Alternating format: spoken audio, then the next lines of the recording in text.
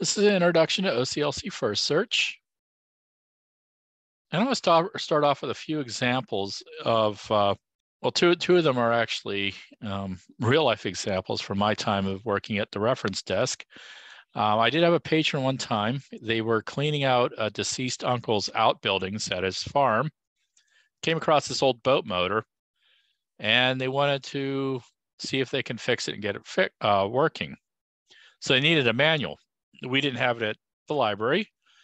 And so I did an interlibrary loan for a Evinrude Johnson outboard shop manual. They're thinking the motor was somewhere maybe 1970, 1972 era. So I was able to get them the manual for them to work on this boat motor. And they actually did get it running. And we've had different patrons throughout the years who have read in another language. This example here is a Nora Roberts book in Portuguese. But I've had patrons that read in Russian. I've had patrons that read in Serbio-Croatian. I've had patrons that read Japanese. I've had patrons that read in Spanish. And so we've gotten foreign language books that we don't have in either North Dakota or definitely not in our library, but not in North Dakota. We've had to get them from other states. And it also works for popular fiction, or not so popular fiction. We did have a patron that was really into reading Star Trek books, and he wanted to read the novels written by William Shatner. We didn't have them at our library, so of course we would have to do an interlibrary loan. And so what is interlibrary loan? It represents a mutual agreement among libraries in North Dakota and throughout the United States to share our library's resources. While libraries try really hard to serve the needs of their patrons and the interests of their communities, all of our resources are limited. We don't have an unlimited budget to buy books, so it's nearly impossible to purchase everything that may be of interest to everyone. With interlibrary loan, we can enhance our ability to provide our patrons with materials that they need and they want. This is our email addresses that you can submit interlibrary loan requests. Either one of these email addresses would work. They both will be answered by our patron services department. The first one is our general email address. It's statelib@nd.gov. We also have an interlibrary loan email address, ndslill@nd.gov. They'll both be answered by the same people. So if you have an interlibrary loan request, you can either submit it through either one of those email addresses. And let me show you how you get to FirstSearch from here. If I go to Online Library Resources, and we're looking for WorldCat FirstSearch. And so WorldCat FirstSearch is a online union catalog containing millions of bibliographic records that were all cataloged by OCLC member libraries, including the North Dakota State Library. Items catalog can include books, audiobooks, DVDs, VHS, cassettes, music audio, magazines, journal articles. There's just a ton of information that can be found through WorldCat. There are 3 ways you can search it. Basic search and advanced search are probably the 2 that most heavily used. There is an expert search. If you know search commands or want to learn search commands, you can use the expert search. Most of the times I find everything with either using the basic search or the advanced search. Your basic search allows you to search by keyword, author, title, an ISBN number if you happen to have one. You can also do year range. Your advanced search allows you a little bit more options as far as searching. You have the ability of doing combining search terms. Also, you have more search terms that you can search by. You can search by material types. You can search by title phrase. You can also search by series titles. Standardized numbers such as ISBN, ISSN. publishers. So there's much more search options in the advanced than you do have in the basic. You also have some limiters.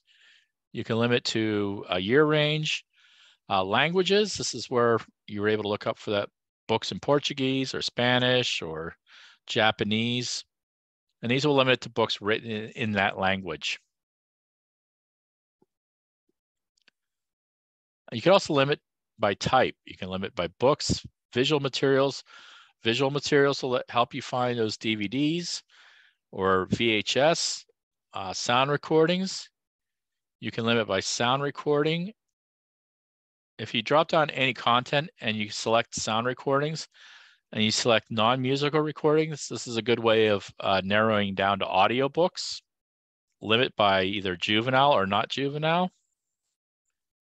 And you have some options for formatting. You can limit by visual material to DVD or VHS.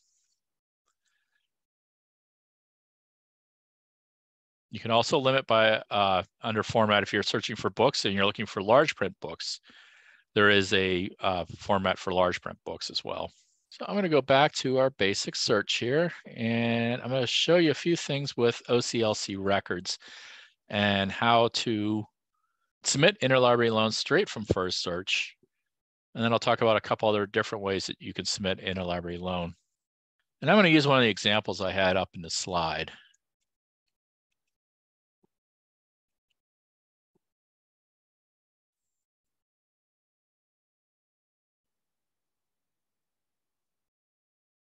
As you notice, it does remember searches and search terms. And here we go, Star Trek Avenger by William Shatner. It's going to tell you what format is. So the document is a book. This one over here is a non-music sound recording and cassette tape. And the one below us is it's a internet resource. So this would be an ebook. Another thing you want to note is libraries worldwide that own this item.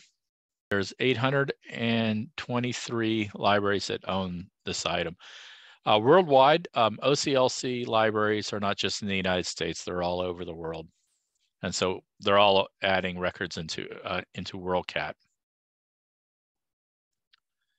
If I click onto the record itself, it's going to tell us who the authors are. If there happens to be an edition, it'll tell you what edition it is.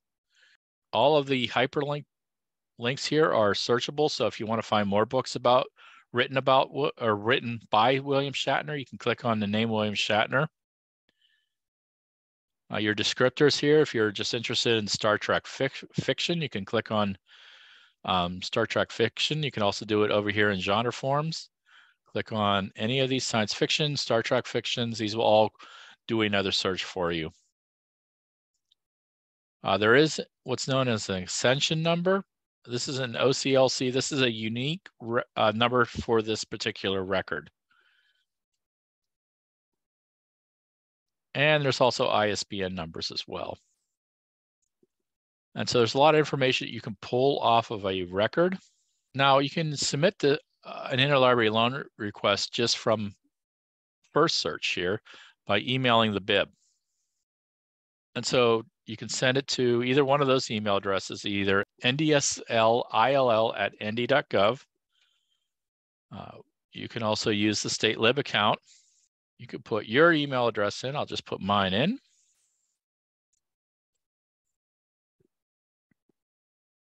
You can put your name in there. You can put the name of your school or your library in there as well. Subject. You put in something like ILL request. And then you have a note field. You can put in a barcode number.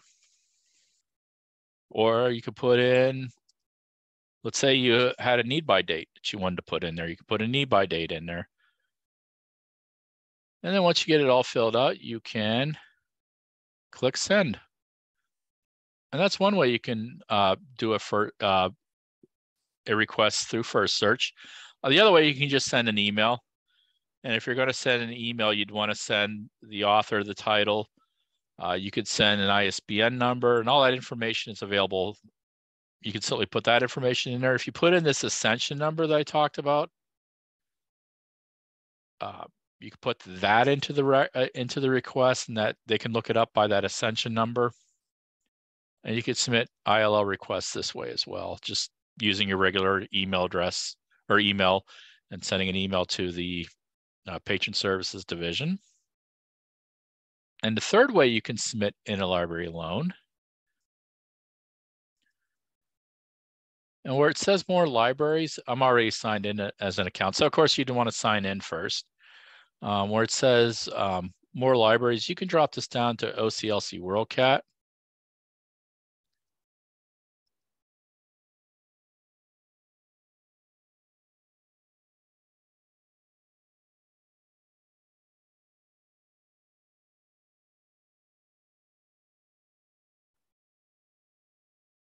And I could place the request in the catalog.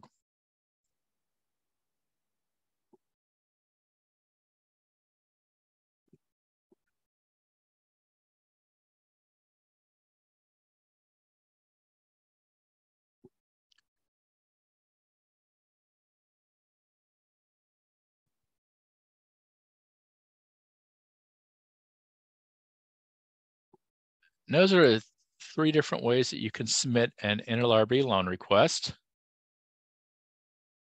The difference between doing it in the catalog using this search feature here and using FirstSearch is FirstSearch, if you don't have an exact title and author and you're needing to do a little bit more research, the FirstSearch is actually better to do that than it would be to do the catalog. With the catalog, you're limited by these search fields.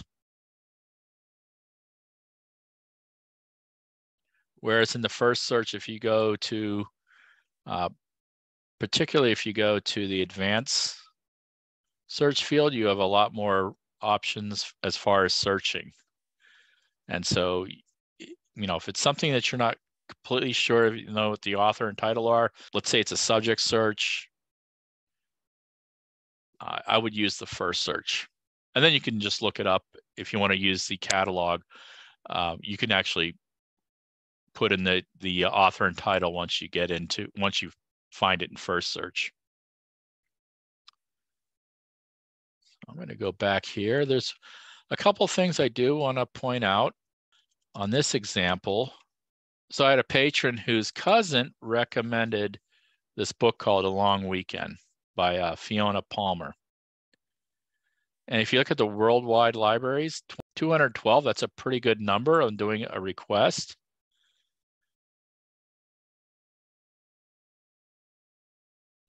But if I click on worldwide,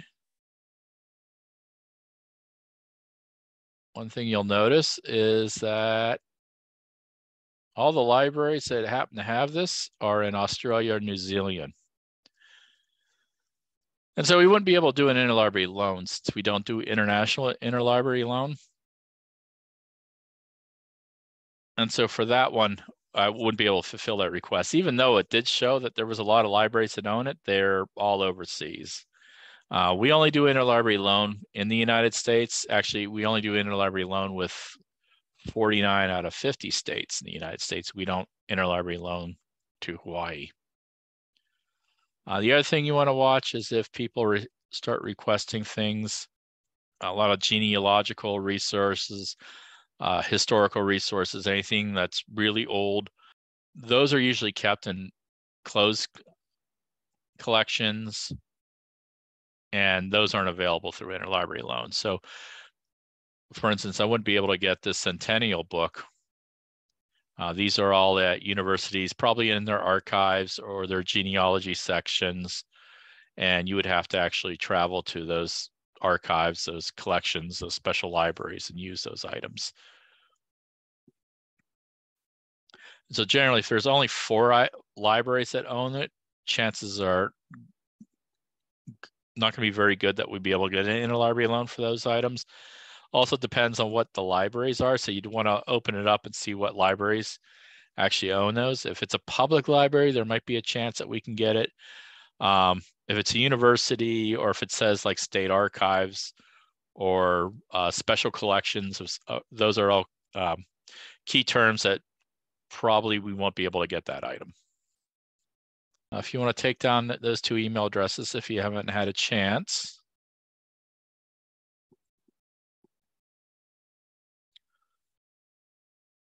And if you do have any questions about our services or any other questions, please feel free to contact us. There is the 800 number. That's another way you can do requests. You can just call us and ask for the item. You can call at 1-800-472-2104. It's our 800 number. Or you can call directly to the Patron Services Desk, which is 701-328-4622. And you can also use the state lib at nd.gov for any questions whatsoever. Okay, seeing that there aren't any questions, I'll conclude this webinar. I want to thank you for your time. And if there's any way that we can answer any questions about Interlibrary Loan or any other services that we offer, please feel free to reach out to us.